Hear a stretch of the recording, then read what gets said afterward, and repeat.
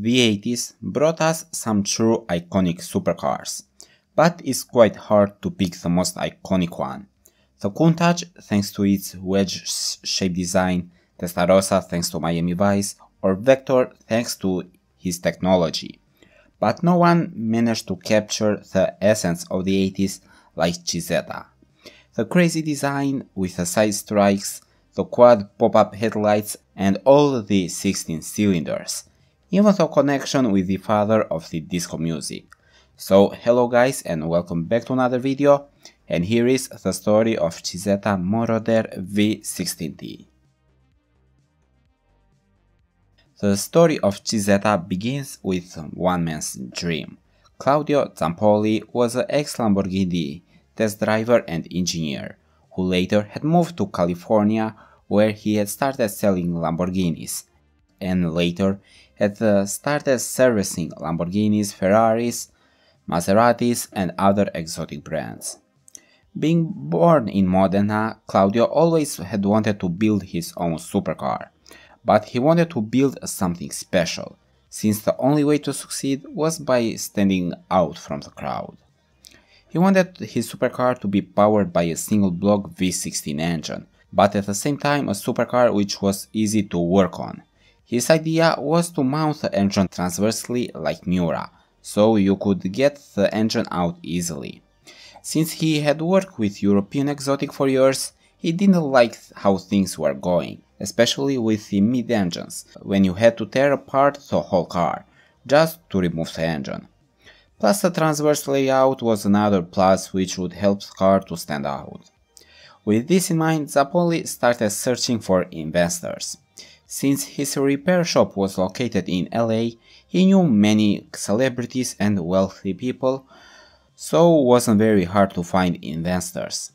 One of the most interesting things is that Zampoli originally considered Sylvester Stallone as a business partner, but everything changed when Giorgio Moroder brought his Lamborghini Countach to Zampoli's shop. Moroder was basically a god. The new brand would be called Cizeta Moroder, taking the initials of Claudio Zampoli, C for C and Zeta for Z, and the last name of Moroder. The logo would have the blue and yellow colors, the colors of Modena, the city where the car would be built, and the birthplace of Zampoli, while the wolf's head on the logo represented the Tiberian wolf which fed Romulus and Remus, who founded Rome, which was the birthplace of Moroder. Zampoli and Moroder decided to build their supercar in Modena for the simple reason that Modena is the city of supercars. Ferrari and Maserati were based there, and Lamborghini isn't that far away, while at the time Romano Artioli was also building his new Bugatti factory, so it wasn't hard to find ex-engineers and mechanics who knew how to work with supercars. So with everything being set up, Zampoli started working on the development of the car. Like in every supercar, the engine was going to be the main focus of Cizeta, and Zampoli had worked with this idea for quite a while. Like I mentioned before, he wanted to build a V16 engine, and when he was asked why he chose a V16 engine, he said, "If the car had 12 cylinders, it would be no big news. As a small and exclusive car maker, I had to be different." And this would really put Cizeta into the map. V16s weren't used since the Second World War, and even back then they were extremely rare.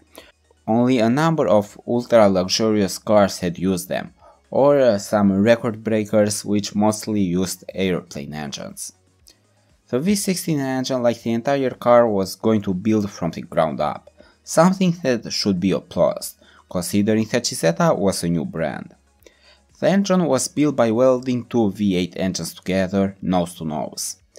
Now there is a big misconception that these were Uraco P300S engines, but this actually isn't true.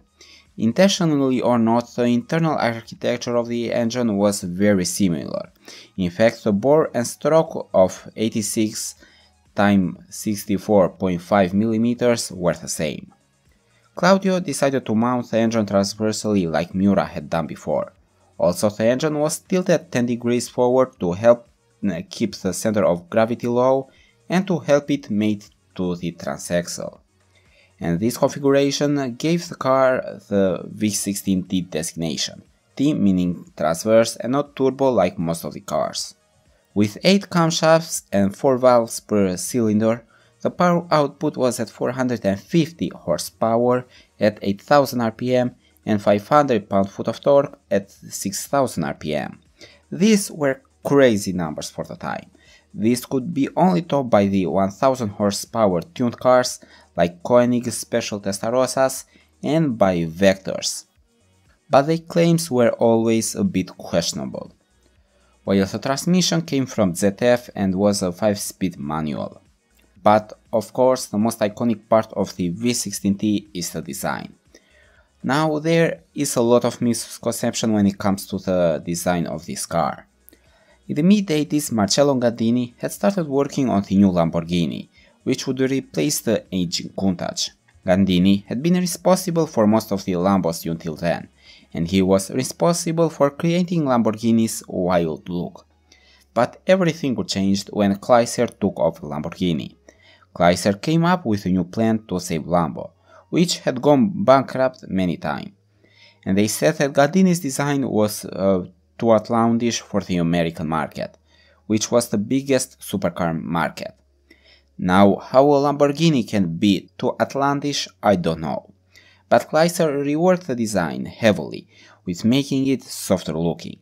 Gandini was frustrated with this decision, since he had never had any problems with his previous Lamborghini designs, like Miura and Countach, so he took his design to Cizeta.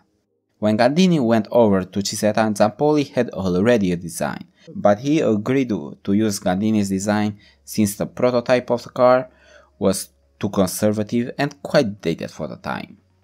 Gandini reworked his design, especially the rear and the side of the car, so the new engine could fit the V16 transverse engine, and it looks like the original design had only 2 pop-up headlights, instead of the 4 that the V16T had. Like the rest of the 80s supercar, Zampoli used a tubular space frame chassis for his car, but almost no carbon fiber at all was used here. Many supercars from this time period have started experimenting with this material, like the Head 40 and the game-changing EB110. But not Cizeta, the only carbon fiber piece was founded on the dashboard, while the aluminum body panels were made by hand in Torino. And finally, after all this work, the car made its debut in December 1988 in Century City, LA, in an amazing party where a number of celebrities were invited, including here Jay Leno, which was the host of the show.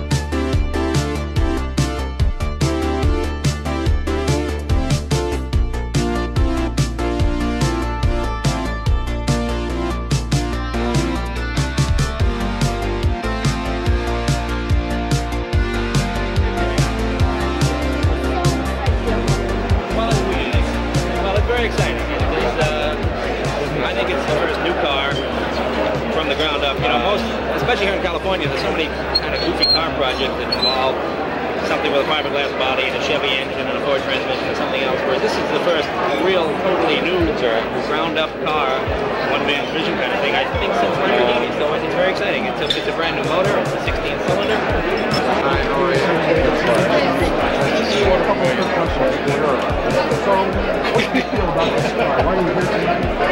Curiosity, actually. That's right, I want two. How much you shot so far? Christmas? Yeah, anything with an engine I like.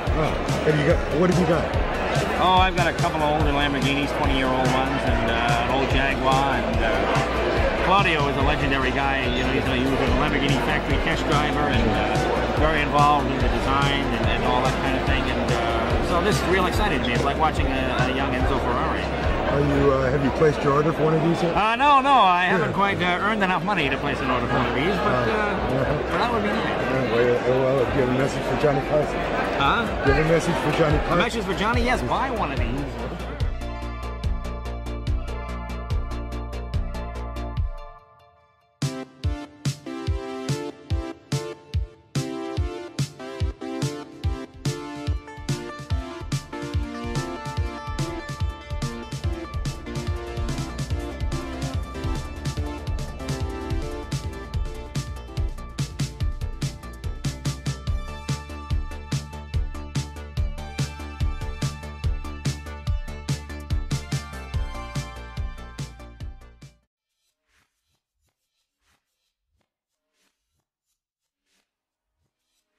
After the gala debut, the white Cizeta was also shown at the LA Auto Show and was followed by the Geneva Auto Show. The reception was amazing. Things were looking good for the new Modena-based company. Some people were interested to buy the new beast. From 167 people that attended the show, 14 of them put a $100,000 deposit down to get one of their own. Zampoli was excited at having made $1.4 million in one weekend, but even more thrilled to have the chance to build his dream car for the world. But things just weren't meant to be, since problems for Cizeta started immediately after the debut. Giorgio and Claudio started having disputes with each other. Moroder wasn't happy with the fact that it would take 2 or 3 years to start the production of the car, so he started looking for ways to make the Cizeta cheaper and faster. Without the knowledge of Zampoli, Moroder went to Germany to speak to a Porsche designer about making the Cizeta with fiberglass instead of aluminium. Moroder was also considering replacing the V16 engine with a BMW engine. Zampoli didn't prove any of Moroder's ideas. He said, "Fiberglass is like paper to metal, and the engine I built is a jewel in a crown. Nobody else has a 16-cylinder transverse engine configuration, and to change would be to make it into an entirely different car." Moroder and Zampoli agreed on terms of a split, giving Moroder the Cizeta prototype, and Zampoli took 100% ownership of the company. And since Moroder was out of the deal, the brand lost the Moroder name and would be called Cizeta Automobili. Zampoli started working on the 14 cars that he already had sold. But the split wasn't the biggest problem for Zampoli. The V16T didn't comply with the American regulations, so Zampoli couldn't sell his car there. So he was left with the European and the Japanese market, which had shown interest when the car made the original debut, but this interest had started to die, with the production taking a long time and with the economical crisis of the time. The process of building a single car was very slow, since everything was made by hand, so only 5 cars were built in the initial run. This was extremely low, especially when you compare it with their competitors, which by the time that Cizeta finally started hitting the streets had started introducing their new models.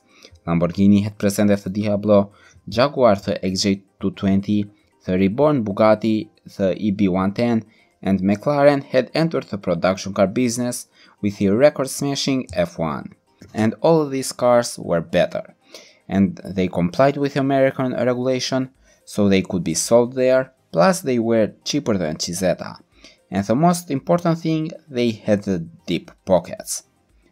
Zampolli sold some of his own personal sport cars, including here a Miura and even a Ferrari 250, to fund the project, and was rolling profits from the sale of each V16T back into Cizeta. But suppliers started demanding larger orders to be placed, and they wanted to be paid in advance, which was something that Zampolli couldn't do. In the end, Zampolli would run out of money, and in September 1994, Cizeta Automobili filed for bankruptcy. Claudio would relocate to California, when he would try to revive the brand. The biggest thing that would happen in America is that he would build a roadster version of Cizeta. This would come in 2003 and was a special order for a Japanese collector. The amazing thing is that Cizeta is still around and you can still buy a brand new V16T. Now, Cizeta failed for a number of reasons. First, the car was just 280s, and by the time that the car had hit the market in 1990, the car looked dated, especially compared to the new models, which were ditching the wedge shape for more curvy lines. Second is the funding. With Moroder out of the deal, Zampolli couldn't continue the project on his own. And of course, the timing, which affected all these supercars of this time. Usually I also include the price on the reasons why a supercar failed, but in my opinion, considering the fact that everything was made by hand, even the engine, I think that the Cizeta was worth it. So guys, thank you for watching and see you next time.